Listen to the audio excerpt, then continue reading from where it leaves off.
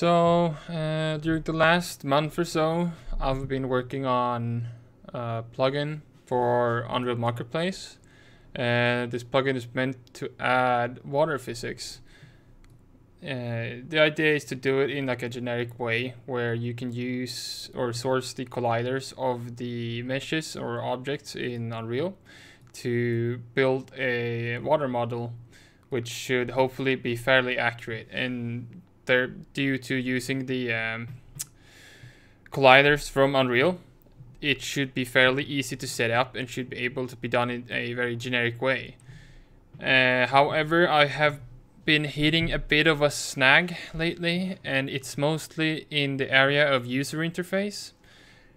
The thing that I am working on now is trying to figure out how to allow the users to configure the behavior of the water for each primitive or mesh or actor.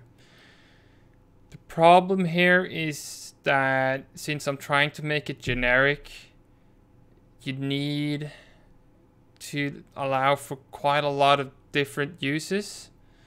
So for example, I can't really know if the user wants two parts of the same actor to have, for example, the same buoyancy. An example of this could be, let's say you have an anchor anchored to a boat and you want that anchor to have higher density than the boat, but for some reason you want the actual mass to be low. So I want some way of allowing the user to specify water properties for separate components of an actor. So I will show you my current setup and how far I've gotten. And I can therefore show you why I'm not very happy with the current solution. So if we take and open this boat,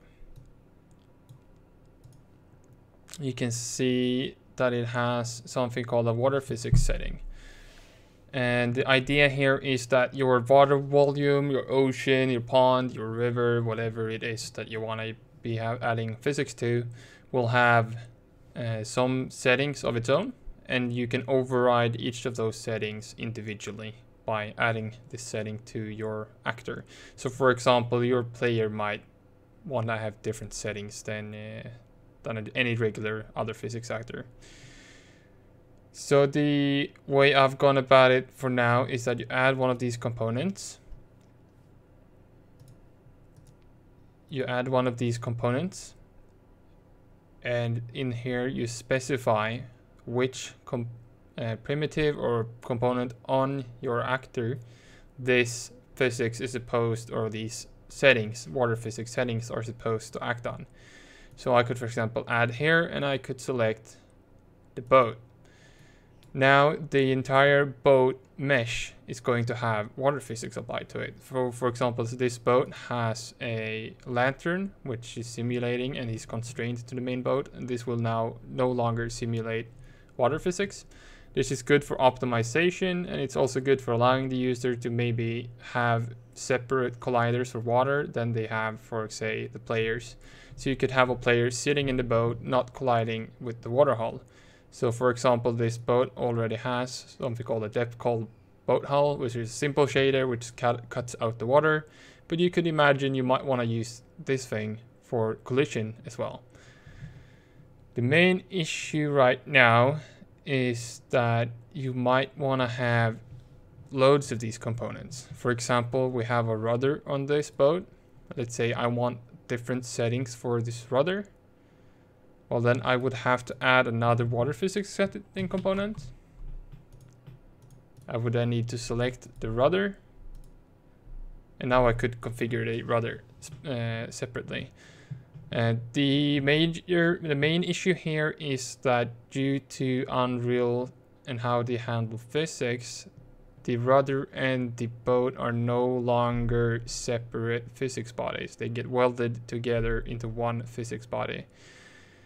So right now there's no real support for having separate physics settings for welded bodies.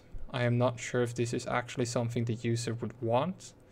If it's worth spending the extra time to add the extra complexity to handle this case. And a lot a lot of these problems has to do with complexity. Like, it's very possible to make a system which can handle all the cases. However, you would probably need to make a lot of custom UI for your components. And I want it to be as simple as possible, both for me and for the users.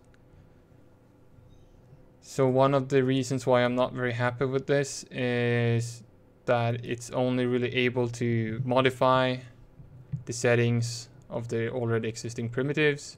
You can't, for example, add non-colliding or non-simulating physics bodies and have them act as water bodies, if that makes any sense. I can't, for example, add the example I put up before with using the depth cull primitive for water physics, for the collider for the water physics, wouldn't work because it's not colliding and it's not simulating physics.